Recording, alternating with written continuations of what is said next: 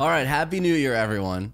AJ and Johnny here. We are so excited to kick off the new year with happiness. Now, last month, we talked all about habit building to get you ready for those New Year's resolutions and hit the ground running here in 2019. So if you're tackling some new habits in the new year, dive back into last month's episodes. We had an amazing in-depth Toolbox episode. We dug into the science behind willpower and self-awareness. We also looked at two very interesting articles that discuss some of the common problems everyone encounters when it comes to building new habits and maintaining those new habits. And we had one of our favorite authors on, Charles Duhigg, amazing author of The Power of Habit. And we had an amazing conversation with him all around exactly how to keep that willpower going. Now, we wrapped things last month with a Q&A with Lisa Wimberger, the founder of the Neurosculpting Institute, looking at how to rewire our brain, especially how to overcome that fight or flight response that some of us may be feeling, especially when it comes to socializing. Now, in this episode, we're going to talk all about happiness, what it is, what it isn't, and how we can start to create some aha moments for you, because I know diving into this research, I learned a lot about happiness. And then we're going to take a deep dive into designing a life that leads to happiness and fulfillment. Who doesn't want that? And there's so much more. So this is going to be a two-part Toolbox episode. I know, Johnny, you're very excited to kick it off in the new year. Certainly am.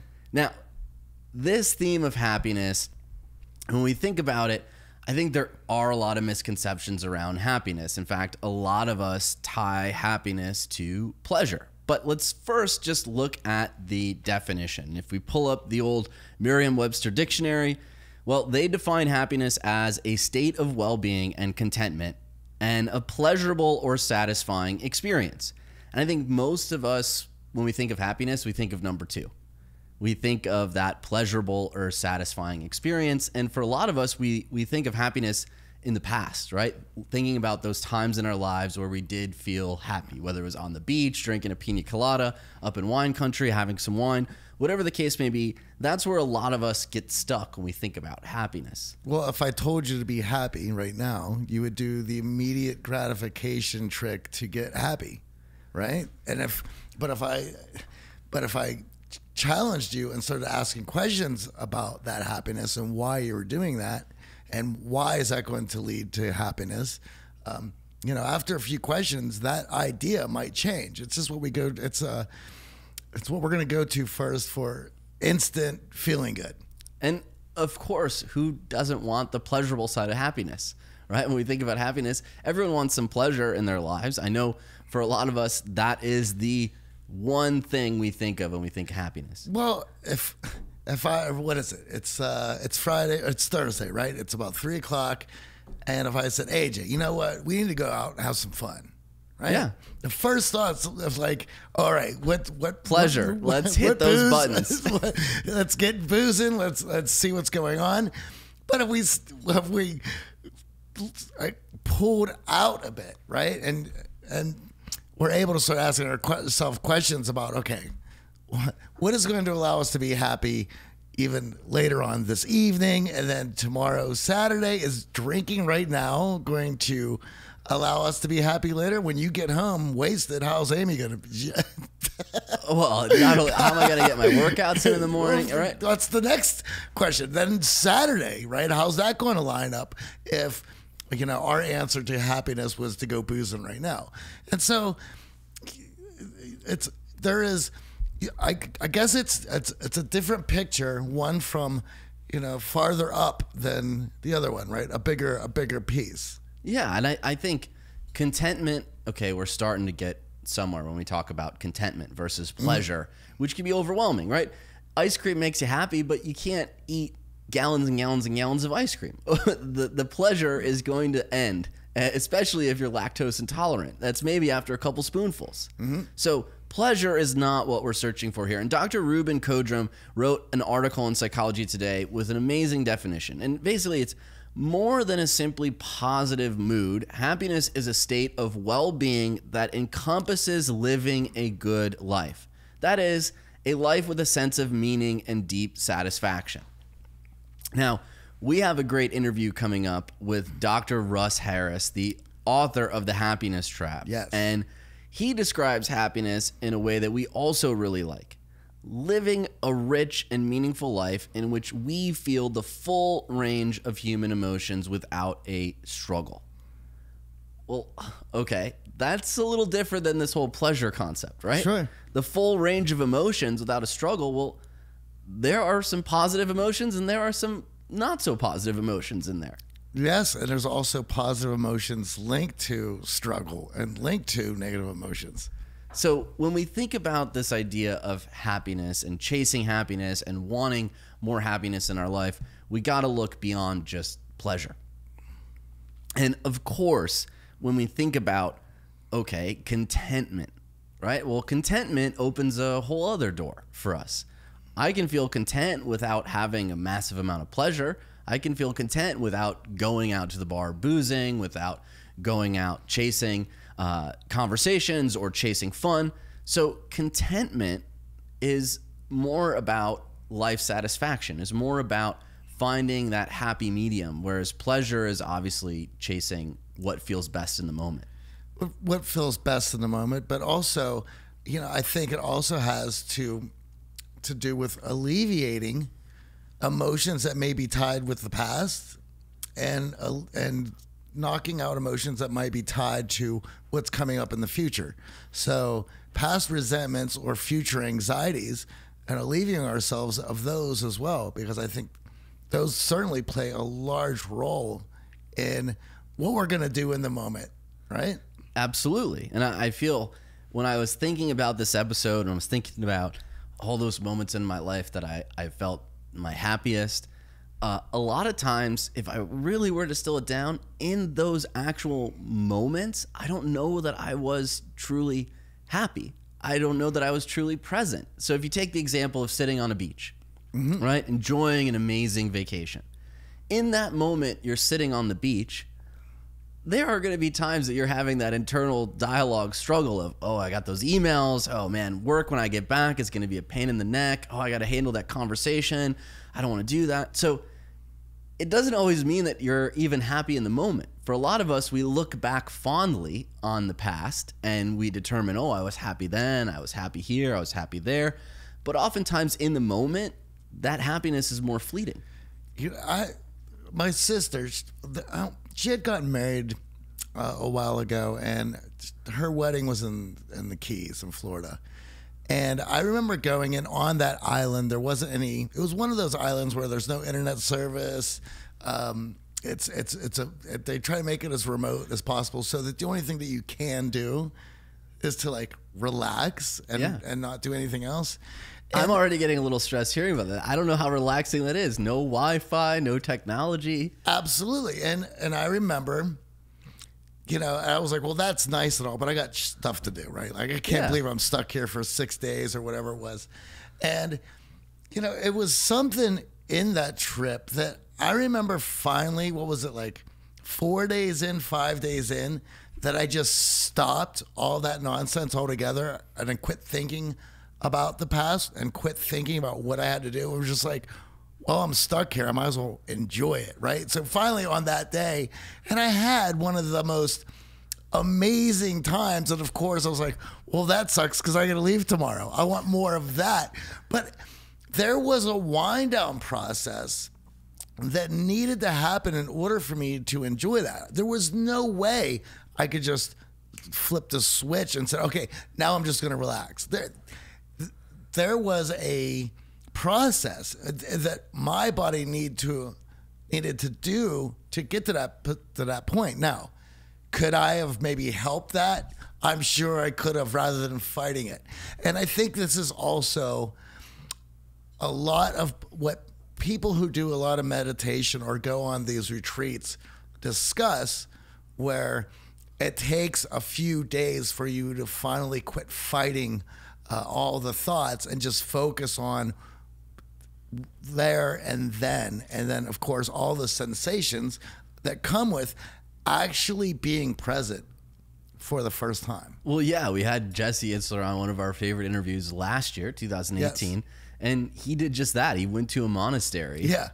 And for a guy who's wired in, who's an entrepreneur, who's got nuts. a lot going on, he was bouncing off the walls. Mm-hmm. So unplugging may not always lead us to that happy moment immediately. Yeah. But the more we can focus on becoming present in the moment, that allows us an opportunity to start to find some of this happiness. Now, another thing that when people think about happiness, they think about comfort. Right? The more comfortable I am, well, of course, the more happy I am. But comfort and happiness are not the same thing. No. In fact, if your attempt at happiness is to stay in your comfort zone every day of your life, as we know with all of our boot camp participants, comfort zone is not where happiness is found, is not where the magic's happening. Absolutely not. And I marvel at the people who are able to be content by just being comfortable, because as I had mentioned, I start to, it's just not in my DNA. I need to be doing stuff. And this is what's going to get, and we're going to get to this later when we're going to be talking about finding meaning and purpose, right? Right. Now, you actually had a great conversation with one of our coaches here, Michael, who also helps us on the show, helping with all of this amazing research. You may have worked with him in our core confidence programs or seen him on some of our master classes, but you guys actually talked about the 3 influencing factors of happiness, and it was such a great conversation that we're actually just gonna listen to it now. So, Michael, you've pulled a great study that's really going to set up this episode in this month. Would you like to tell us more about it? Yes, I think when we talk about happiness, we are going to do this extensively throughout this month. I think the most important thing to start with is to look at the 3 factors that make up happiness. It turns out there are 3 influencing factors. This goes back to psychologist Sonia Lyubomirsky, that's a tongue breaker right there, who works in the field of positive psychology. And she's done some in-depth research about this, and we'll link to her work in the show notes. But it all starts with, let's start with the first component. So this is the environment, our circumstances, right? Where you live, maybe your health, your job, stuff like that, right? The country you're living in. So you would imagine that this has a lot of influence on your happiness, right? Well, but I think a lot of people would think it's a major part of a component to that happiness. Exactly. I think that's the misconception. Yeah, and what she found out, however, was that this accounts for 10% of your happiness. 10%. The difference of living in a first world country, third world country, being rich, being poor, yeah, there's a difference, and the difference is 10%. So are you telling me that sitting on the beach with a pina colada is only going to be 10% of that happiness? No, because there are 2 more components. There are 2 more. We're just covering it. This is going to influence your happiness at about the level of 10%. Now, the next one, the next influence on your level of happiness is going to be your genes. And I don't mean your pants, I mean your DNA. And this is a little bit of bad news, right? Telling people that the amount of happiness you're feeling is strongly correlated with the DNA that you've been given. And yeah, it's kind of bad news, but I mean, this is the science, right? For us, it's really important that we share the science and we don't just make up stuff. And guys, this is how it is. So in a recent and massive study, they studied the genomic data of 300,000 people. And there were 190 researchers involved in that study. And what they found was that there's just a very small handful of genetic variants that are responsible for the happiness, or as they put it, the subjective well-being. There's a fancy word for you. That's responsible for this happiness. And here's the bad news. It's 50%. 50% of your happiness is determined by your DNA. So that's a little bit of a sucker punch there, because 50% is a lot. And we've all seen those people who seem that they run at a highly positive manner all the time, and it's easy to get mad at those people. And I have been personally called somebody who is happy-go-lucky, but I hadn't always been that sort of person. Even if you draw the happy card, and 50%. You got the best genes in regards to happiness. You got all the good variants, right? Now you're still only at 50% happy. That's, it's a good start, but I want to do more than that. I wouldn't want to, stay at the 50%. I want to get to 100. I want to get to 90. And this is where the third factor comes in. So we had 10% environment, we had 50% genes, and now the remaining 40%, that's the mindset. That's when you see the glass either half full or half empty. And by the way, Johnny, I don't like the metaphor at all. When people say, hey, you know what, should I see the glass half empty or half full? I'm like, dude, if you're in a bar with friends and you're drinking, you shouldn't be wondering if your glass is half full or half empty. You should be drinking that drink and have fun. Anyway, but that's just my riff on that metaphor. So you have 40% of your happiness that are dependent on how you think about things. And I think that's such a great piece of data to process. It's such great news, because when I came to the recording and I was wearing my pink bunny suit and you said, Michael, like, what on earth, right? Pink bunny suit to a podcast recording. Are you kidding me? I could have taken this two ways, right? I could have said, oh no, I'm such a dummy. What was I thinking? Pink bunny suit, not working. Or I could say, okay, you know what? I learned something here. Great. Next time, I'm not going to wear a pink bunny suit. Next time, this is going to stay in the closet until it's time to party. And by the way, I'm not wearing a pink bunny suit. I'm just making that up to draw a picture in your head. Sorry about that. But that's the difference, right? How do I process the things that are happening in my life? Am I learning from them or not? It's something you brought up earlier about it when we said that your genetics are going to account for 50%. And you said, I'm sorry, that's just the facts. Well, here we are with now mindset being 40% of it. And once again, we're sorry, but those are the facts. That means that your happiness is dependent on you. And I can tell you that when I learned that, and that's one of the first things that I learned when I got into self-development, and that changed my whole world. Because up until that point, I was angry, I was bitter, because I was looking for happiness. I was under the impression that happiness was something that needed to be earned. It was something that you had to go get. You had to achieve it. I didn't know that you could just be happy. I'm reminded of the discussion that you and AJ had with Dr. Stephen Hayes. Mm-hmm. And I think what's important to point out here is, if you haven't listened to that episode, you're crazy, you need to listen to it. But also, we're talking about getting happy and using tools and techniques to get this happiness into our life. But let's look back at the definition of what is happiness. It's living a good life with a sense of meaning and deep satisfaction. So that means that if you're getting out of bed in the morning or going back into bed in the evening and you're thinking, oh, I'm not feeling happy-go-lucky right now, that's not the right question to ask. The right question to ask is, I left my bed 16 hours ago. Did I live a meaningful life in the middle? And yeah, if maybe I did, maybe I'm going back to bed and I'm not like all smiley, but I know that I did something good all day. And that is the happiness that we're looking for. That's at least what I want in my life. Well, because the easy happiness I can have with a bucket of ice cream and 4 weeks on the beach. Yeah. I know for myself that the more tools that I got, the better I became at being more consistently happy and lending itself to always find things in the positive. Because let's face it, positive people are happy people, are attractive people.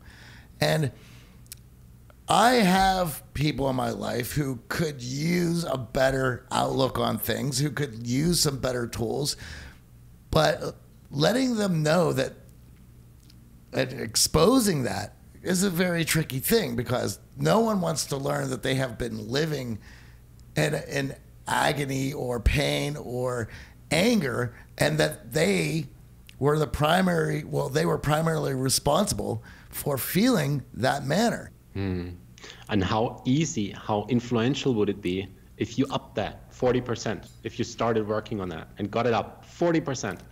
That would be a game changer for everyone out there.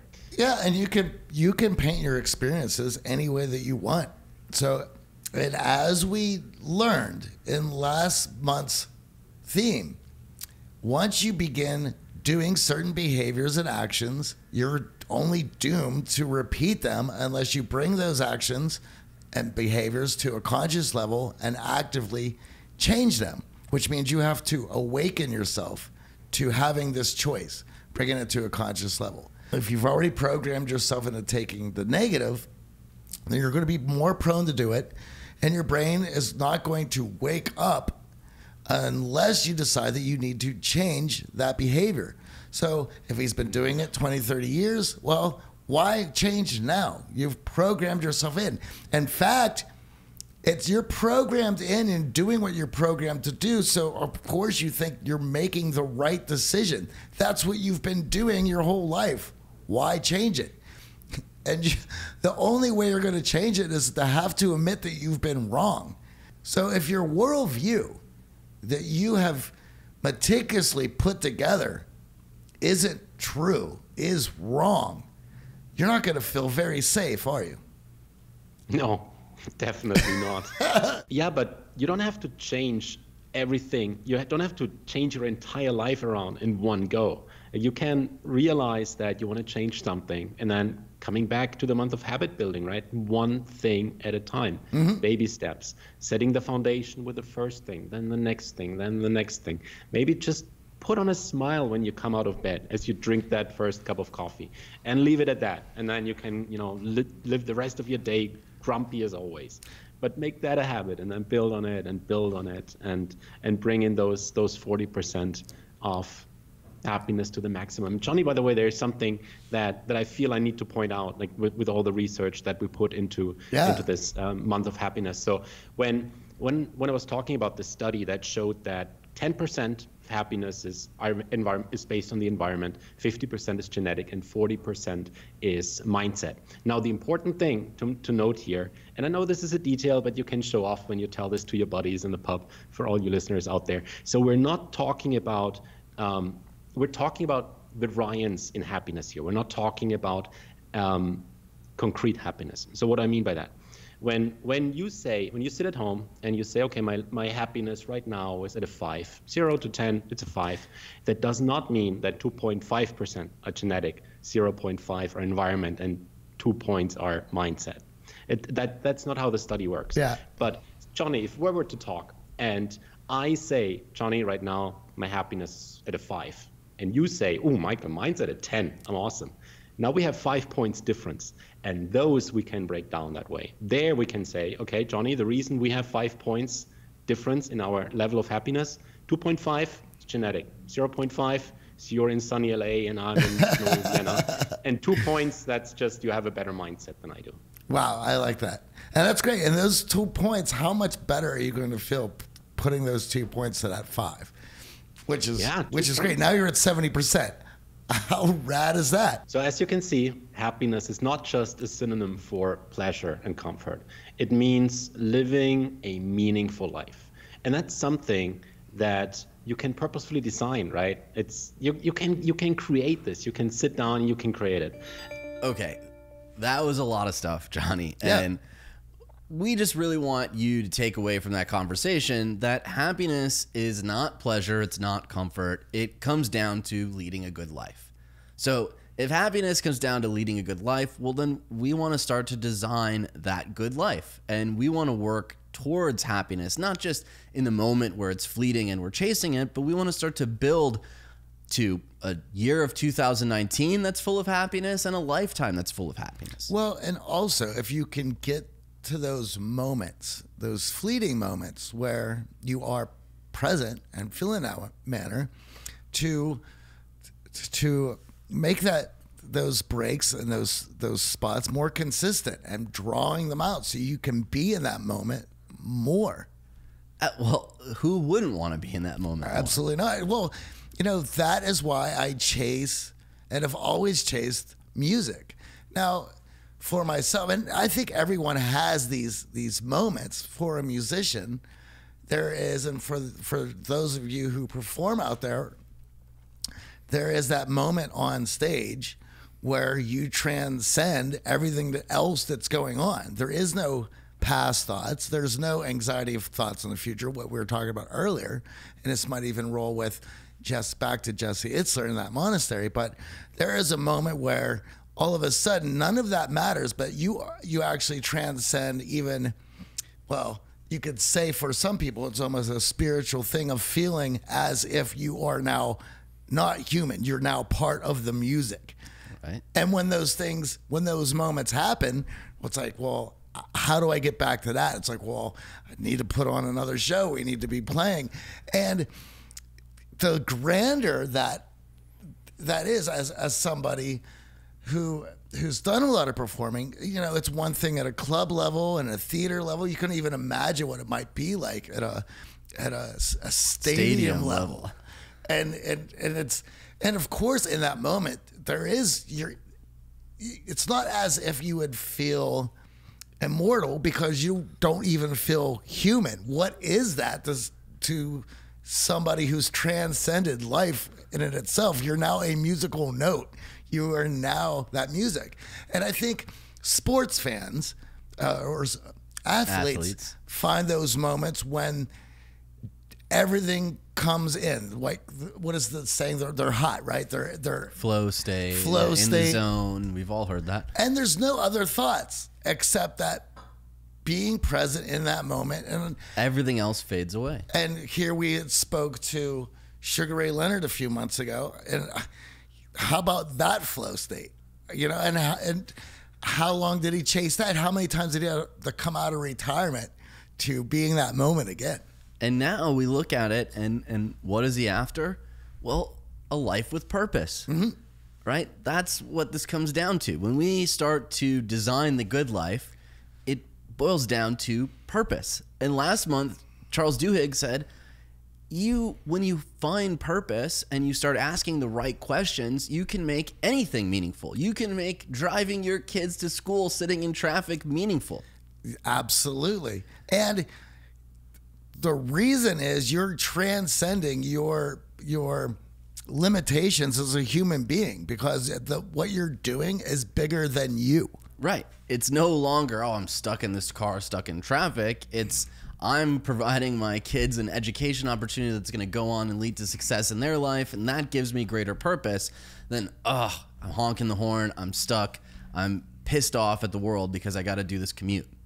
And that's such a beautiful thing, to allow yourself to be a part of something bigger than you. And for myself, I had found that, luckily, I had found that early in life with music, to understand what that felt like.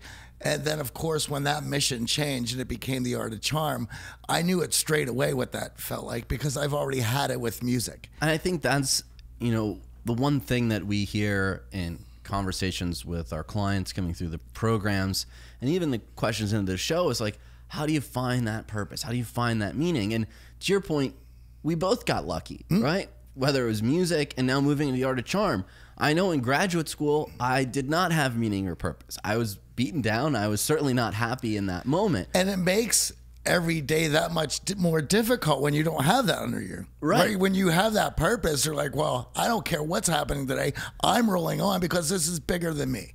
As you know, as we've been doing this, how that has made this road that after 12 years, we look back and laugh, but it was not easy. And then we have a road ahead that is not easy. But when you distill it down to that purpose, right? And for a lot of us, it's going to come in service of others. I know for me, the second I got involved in the boot camps and involved in the coaching, and then seeing the change, the transformation in other people's lives, even when I was struggling to make the transformation myself, talk about having some purpose and lighting a fire under you.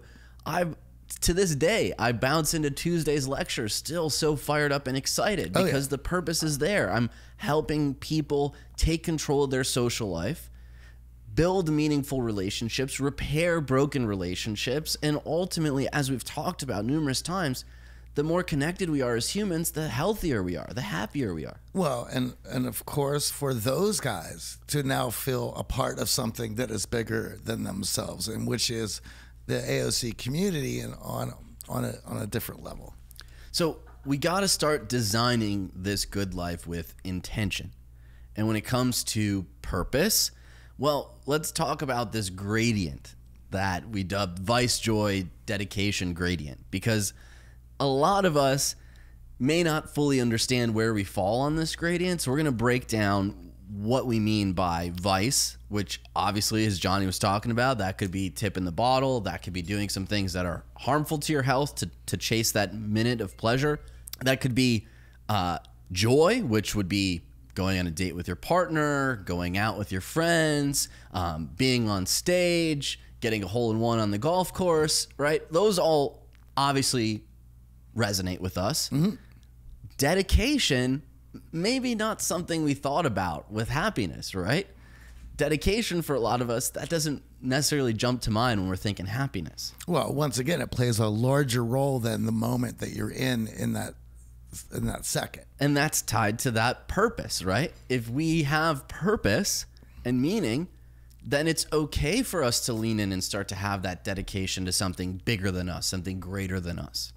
And I think, I think that is part of the charm with the myth of Sisyphus, right? He is now sentenced to eternity to push this rock up this hill every day. And when you think about it,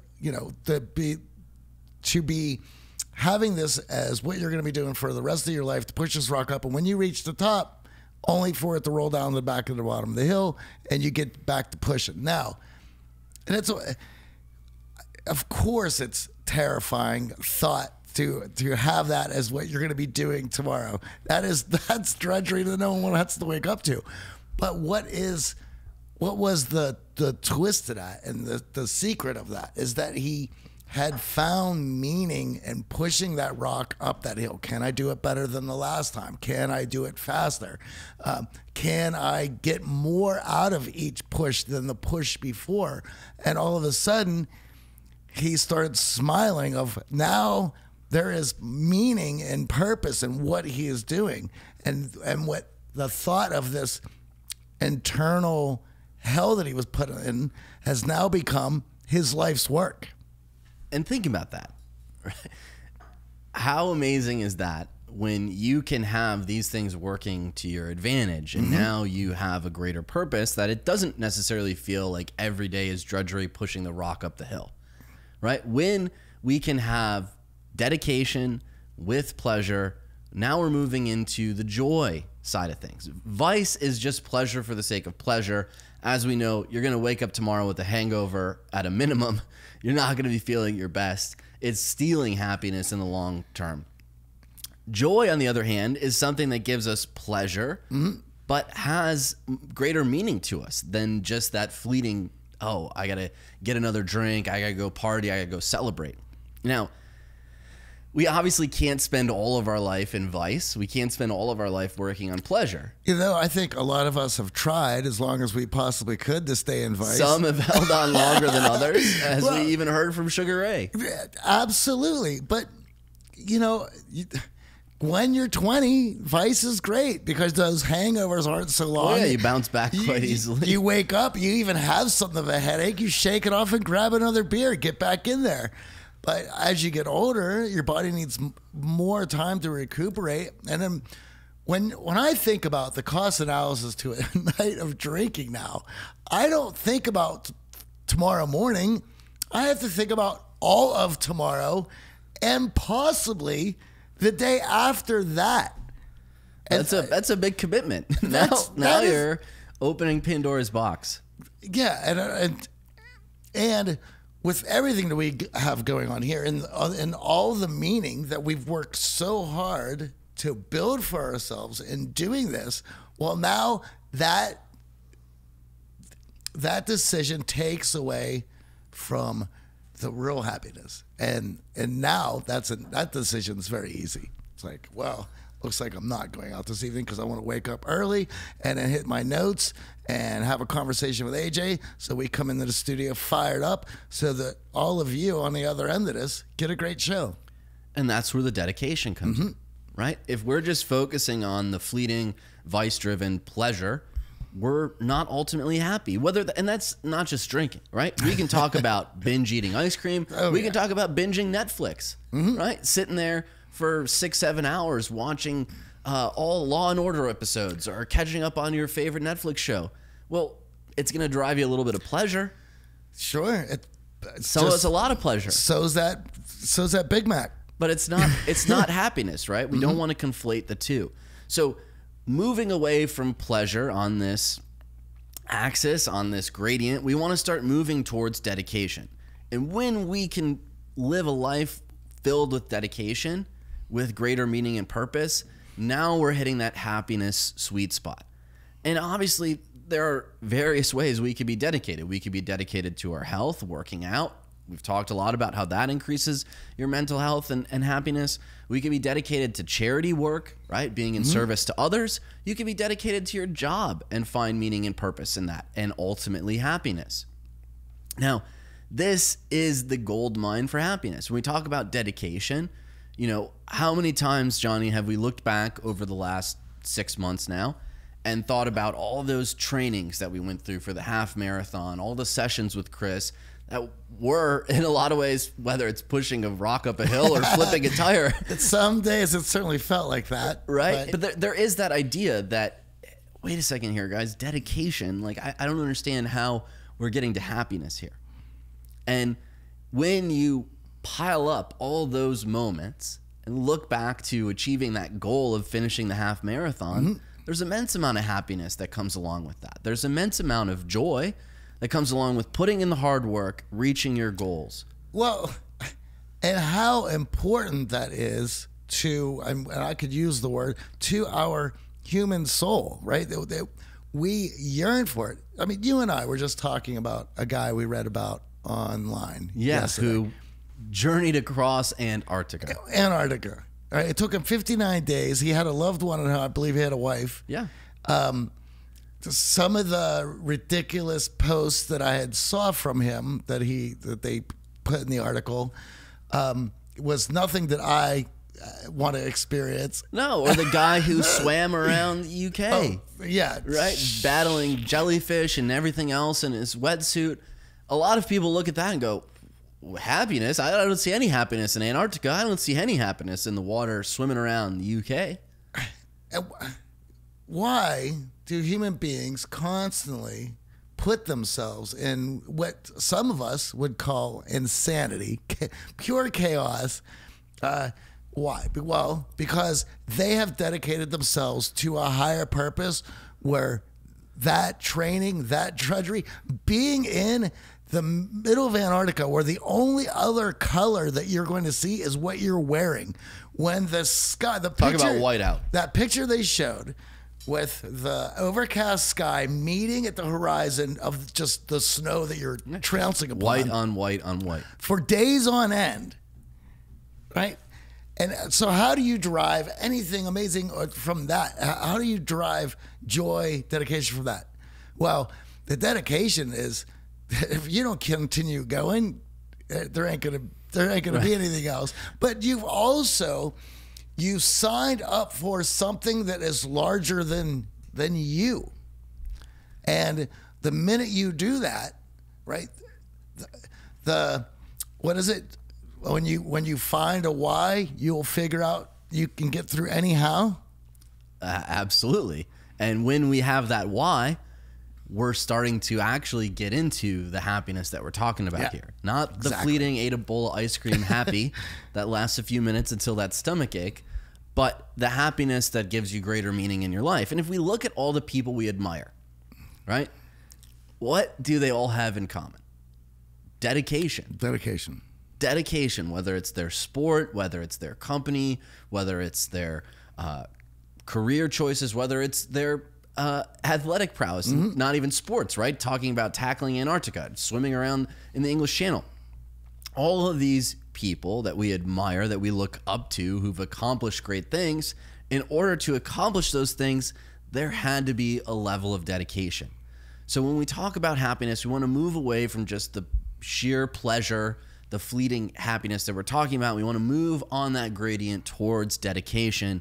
That's where we actually start to have that joy and happiness that we're all looking for. Now, Johnny, you have a great circles analogy that I'm sure our audience will love. Well, one of the things that I always talk about when we're in class is the purpose and the reason for working on yourself to be a high value person, and what that means and why it's so important. And so the easiest way I can describe this, and I'm going to try to make it easy for all of you who are listening, because there's a visual that goes along with this, but it's not too difficult. And that visual is, if we would take a sheet of paper and we would just put a bunch of circles on that sheet of paper, and let's put hundreds on that sheet of paper, and let's put make the middle one somewhere in the middle there. Let's make that red, okay? And that red circle is going to represent us. And now somewhere else on that sheet of paper, we want to have a larger circle that basically is your life defined as a life that is worth fighting for. What is the dream life that you've always wanted, that you would go to war for, that you would throw yourself into harm's way, because that is the ultimate goal. Yeah, what's your Antarctica? Exactly, I love it. So now, the thing about it is, any direction that you would move to get to that life, you're going to have to encounter other circles. Now, meaning people. People, right? And that's the resistance that you're going to create that's in your way.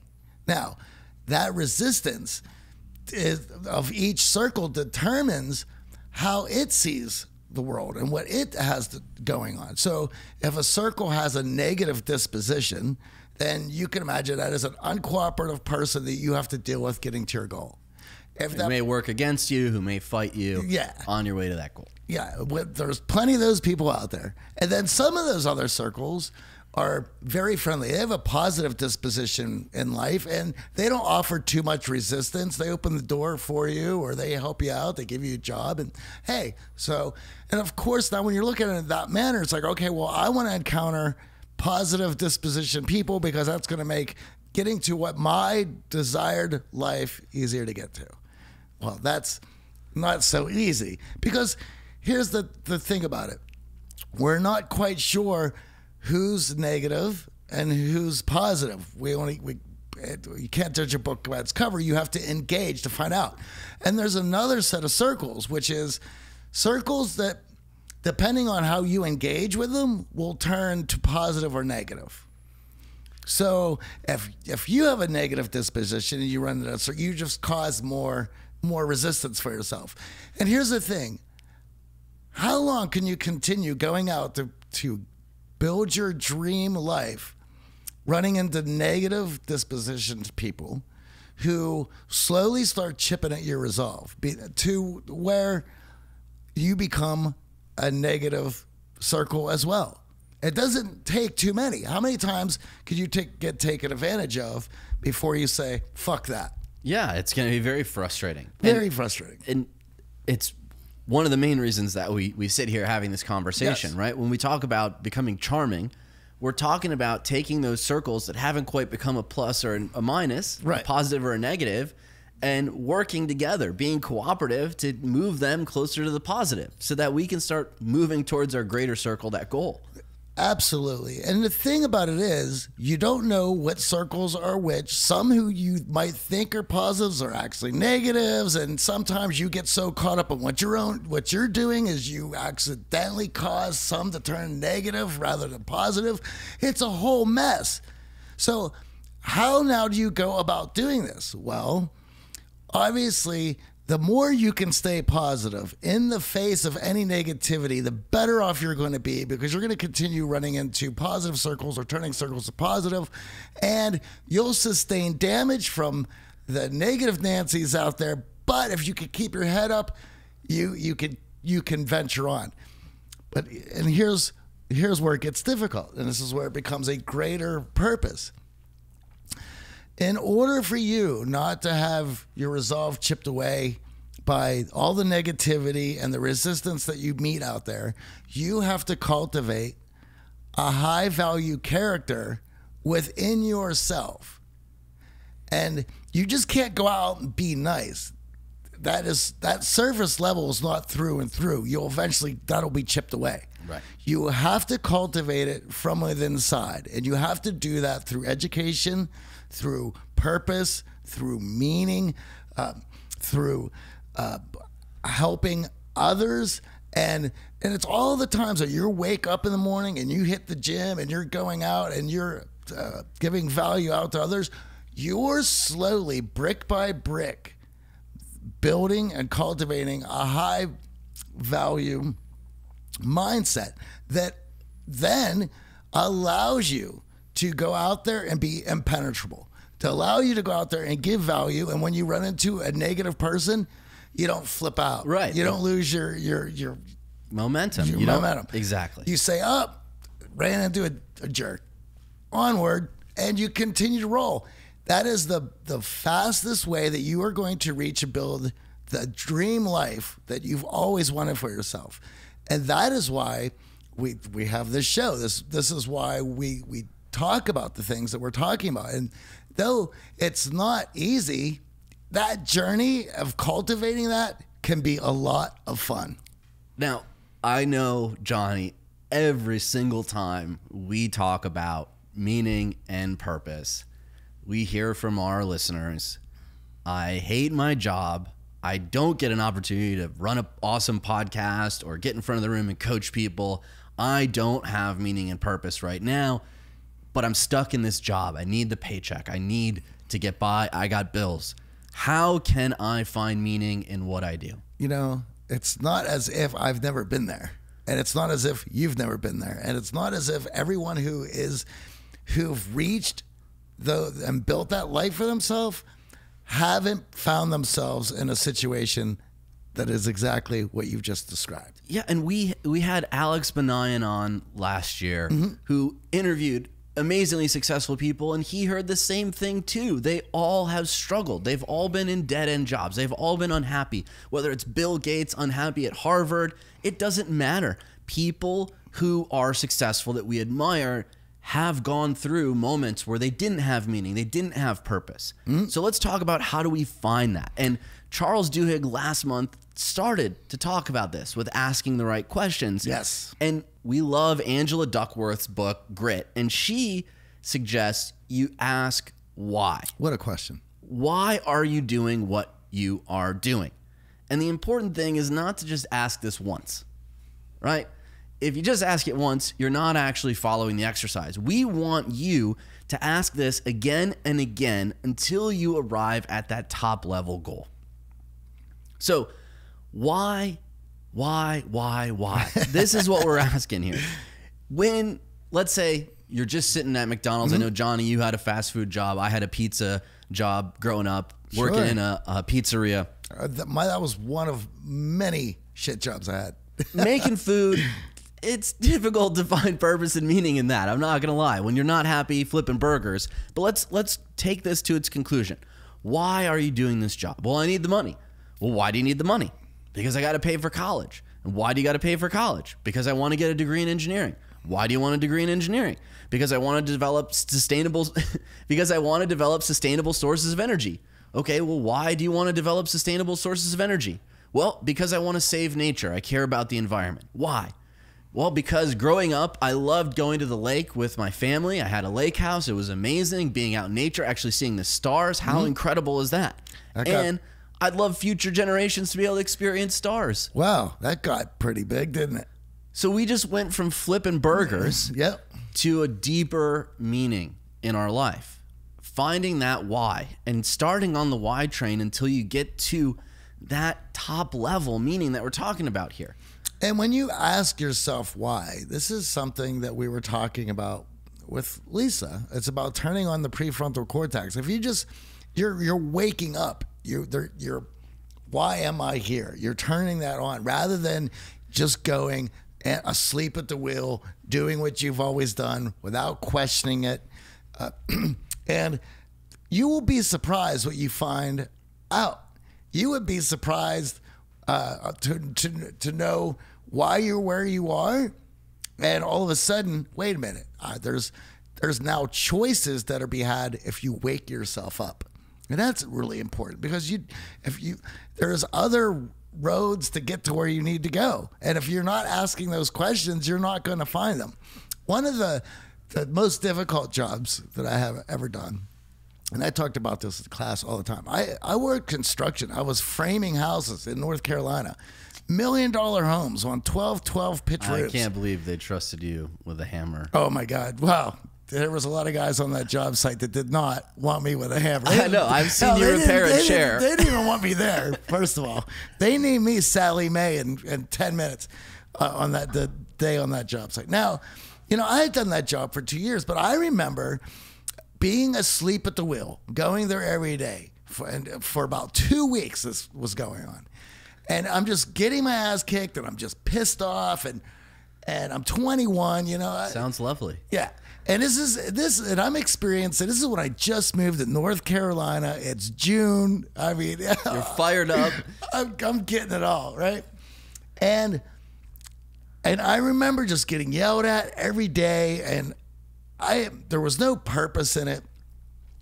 And I started asking myself questions. Well, why are you here? Well, I'm here because I want to play music. And this is what's great about this, because North Carolina, Chapel Hill at that time, in the mid-90s, had a budding music scene, and I've always wanted to be a part of something like that. So I had the opportunity to move down there. And okay, so at night I'm going to go to see shows. During the day I got to go to work. And I remember how difficult that was. And I remember thinking, well, I just can't quit, because quitting this job means that I don't have a job. And right. I'm going back to Greensburg, Pennsylvania. And if any of you out there who've grown up in a small town know that you need to reach escape velocity or you're just going to get sucked back in, it's very difficult, especially when people just don't come and go as they do in a metropolitan area. Right. You're in a little town, that's where you are, and everyone just grows up and dies there. And it was difficult, so I wanted to get out. So now that I'm out, not getting shipped back. So I need to work this job. And I remember thinking, well, I can't leave it then. So I have two other choices. And it was accept it or change it. Well, first, it was easy to accept because, well, I'm here. I'm in it. I'm Sally Mae. I got a hammer, and they're yelling at me. So I'm accepting it. And I remember thinking, well, I can also change this job. Talk about Sisyphus, right? It's like, all of a sudden, I have a job building houses. I have no idea how to build houses. Oh, I know. You still have no idea how to build houses. So I decided, you know what? I have this opportunity because every day I got to be here. I might as well get something out of this. What am I going to get out of this? Well, I'm going to learn how to build a house. So that night, I couldn't even go to sleep. I got so excited because all of a sudden, I had this new opportunity of this job where I'm going to learn how to build a house. Why did this not happen for 2 weeks? Well, sometimes it takes you a little while. But when it hit. And for that whole day, and when that day ended at that shift, I was upset that we were going home because I was having so much fun contributing to this project that was bigger than me. And for a second straight night, I couldn't sleep because all I wanted to do was work on this house.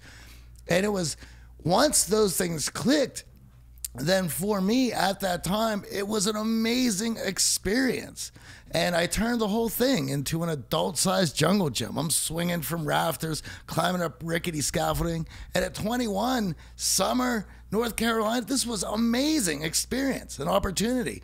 However, I had to get there through a series of questions because I was asleep at the wheel until then.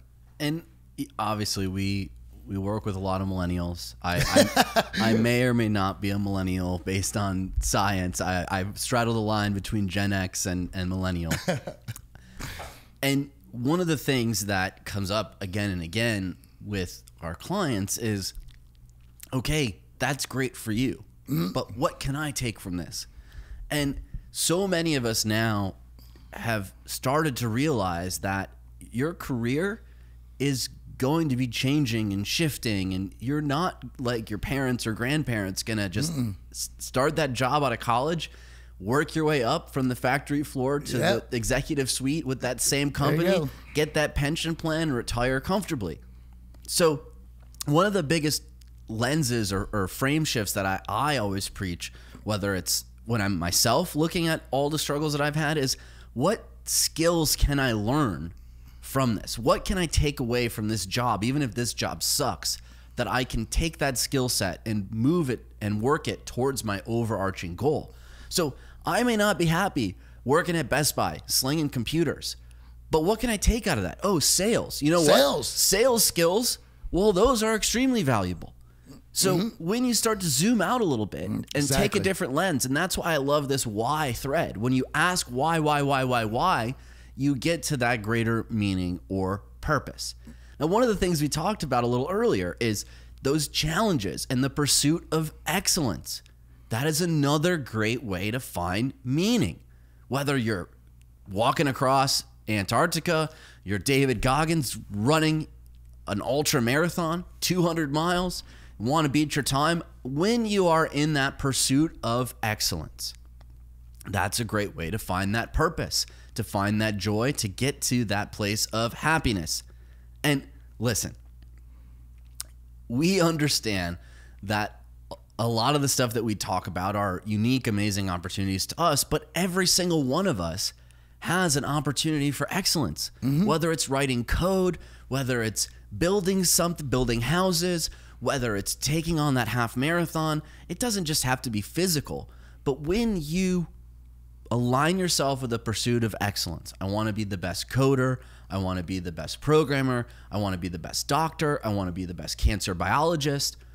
Now we are creating greater purpose than just us, greater meaning. And before people get lost and when they start thinking about the best and everything and be like, well, I can't be a David Goggins or I'm never going to be this guy. It's not about comparing yourself to others. It's about being the best one that you could be. Right. It's excellence for you. It's not excellence comparing myself to Elon Musk. It's not excellence comparing myself to an ultra athlete like LeBron James. Well, compared to Elon, I could smoke a joint better than him. I don't know. I don't know. He's had memes. Style. Yeah, he's had memes made out of his smoking style of excellence. Now, in Cal Newport's book, So Good They Can't Ignore You, he writes that you should do any task with as much excellence as you can muster. And I know, Johnny, we love this saying, how you do anything is how you do everything. Yes. And, you know, even having that in the back of your head, it makes you start to approach things a lot differently. And understanding that we're always on the pursuit of excellence. We're trying to get better on this show. We've been asking you, our audience, to give us reviews, to give us feedback, to let us know how we're growing into the show and making it our own. That pursuit of excellence, that's longer than 6 months. It's longer than training for a half marathon. It's a lifelong goal. And some would even see it as a trap, but not to the person who's working through it. And I want to give up the example of one of my favorite podcasters. I know you love him as well. Dan Carlin. We'll just give Dan props. Yeah. If you're not a fan of hardcore history, and it's something you should check out, everyone. I would say the who's who in podcasting certainly know Dan Carlin's They name. understand excellence. And Dan is now at a point where he might be doing one episode a year because of that is where he has gotten himself into trying to top the last one. And the thing about it is, no one's going to shake Dan's tree and get him out of this because at the end of the day, he has to be content with himself of what he just accomplished. And that's his legacy. And that's his legacy. Now, in these moments, right? So instead of thinking about, oh, I'm flipping that burger, I want to make it the best tasting burger this customer's ever had, right? I want to build the most beautiful house in North Carolina. When you flip the frame, chasing excellence becomes purpose, meaning, and again, that sweet spot for happiness that we've been talking about. Now, the last one we want to talk about is task-focused attention. Now, this is a great study done, and Dan Gilbert and Matthew Killingsworth in 2010, they studied the effect of daydreaming on one side and task-focused attention on the other. And It's aptly titled, "A Wandering Mind is an Unhappy Mind." Yes. 2,250 participants in the study received an app that randomly throughout the day asked them what they are doing, what they were thinking, and how they felt. On average, they reported being less happy when they were daydreaming. The exception to that was daydreaming about a happy event in the future or in the past, right? That idea of thinking about your trip to Mexico, sitting on the beach, sipping your pina colada. Yep. As you can imagine, that would evoke some happiness. But Sure. in general, daydreaming makes you less happy. Now, it's a double punch because daydreaming not only makes you less happy than task-focused attention, you're also missing out on life on top of that. Yes. When you're sitting there daydreaming, life is passing you by. So we now understand that when we have a task that we are focused on, we're putting our attention towards it, we can start to cultivate happiness. And it doesn't just end there. Guess how much time they found people spent daydreaming, Johnny? It's a lot. 50% of our waking lives, we are daydreaming. Hell of a too much. 50%. Now, daydreaming doesn't make you happy, and yet we're spending half of our lives awake doing it. So you can understand how it's compounding this whole idea of, oh, I'm unhappy, I don't like where I'm at, I don't feel like I'm achieving, I don't feel that I have meaning or purpose. And if you really want to get depressed, think about if on top of the 50% of daydreaming, the amount of time spent on junk food entertainment and just passively consuming content. Yeah. Well, getting anything out of it. Anywhere you go, whether it's your device, whether it's the car, whether it's your computer, you're going to have a steady stream of entertainment to put you in that daydreaming mindset, which is not creating happiness. So as we started the show, looking at happiness is not about just that pleasure, and certainly it's not about vices, because you can't do that for the rest of your life. Understanding that when we have greater purpose and meaning and dedication, we start to move towards that joy gradient, and all of a sudden we're creating happiness throughout our lives. We also focused on understanding when you are in the pursuit of excellence, trying to be a better you, better than yesterday, we can start working towards that happiness, as well as when we ask why, to find that greater purpose in anything we're doing, we can unlock happiness in our life. It's a great question. And lastly, when we have task-focused attention, understanding that we're present, we are mindful, we are not thinking about future anxieties, we are not living in our past, we're not eating that junk food entertainment, whether it's video games or even this podcast, we can start to find happiness in our lives. Now, we covered a lot today, Johnny. Certainly have. We covered how happiness is not the same as pleasure, and it's not the same as comfort, which is big. Pleasure and comfort are only a small part of it. Meaning and fulfillment play a much more important part. That's where we want to put our focus. And hopefully, we allowed you to add some meaning to your life, even if you're not happy in your current role, even if you're not happy in your current job. Asking the right questions can start to develop that meaning that we're looking for and put us on the way to happiness. Now, we have a question for you, our audience. What is your purpose in life? What gives you and your life meaning? Let us know. We're always excited to hear from you. You can email us at questions@theartofcharm.com. You can also submit audio questions now. theartofcharm.com/questions. You can also hit us up on social media, Facebook, Instagram, or Twitter. As always, we'd love a review on iTunes or wherever you're listening to this podcast. Look it up, The Art of Charm, and drop us a line. Let us know how you dug 2018. We are excited to kick off 2019. Yes. We will see you next week. See you guys.